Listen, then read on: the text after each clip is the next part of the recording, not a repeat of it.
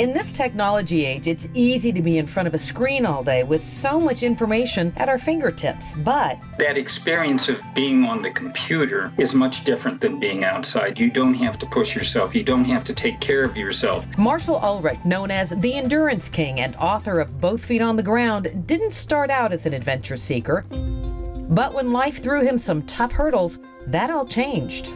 Starting with, it's how he dealt with loss. One of the reasons I got into ultra running was I lost my first wife. At the age of 30, Marshall started running from the pain in the form of ultra running, which is longer than a traditional 26-mile marathon. So that's how I got into the ultra running sport, running first and then ultra running, because I discovered that the longer that you stretch the distance out, the better I would do. Then he started winning races like the Badwater Marathon, described as the world's toughest foot race, 135 miles starting in Death Valley, which is at minus 282 feet to the top of Mount Whitney, which is just over 14,500.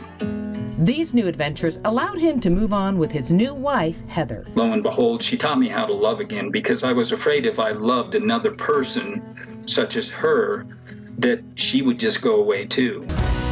Which led him to chase the unexpected. So it was just a progression of running to adventure racing and then to mountaineering, where he took on the massive goal of ascending the 7 summits. That's the highest peak, of course, on each continent, including Mount Everest. And I was able to do them all on the first try. He's finished more than 130 ultramarathons and even channeled his inner Forrest Gump. Running across America was just very, very difficult. 57 years old, and I finished running that 3,000 plus miles across America in 52 days. Running across the country helped realign his thinking about the world around him. I'd like to see people get themselves grounded, to just kind of come to peace with yourself, come to peace with the environment. We've kind of gotten away from that, and I think instinctively we just have this innate ability and desire to get outside.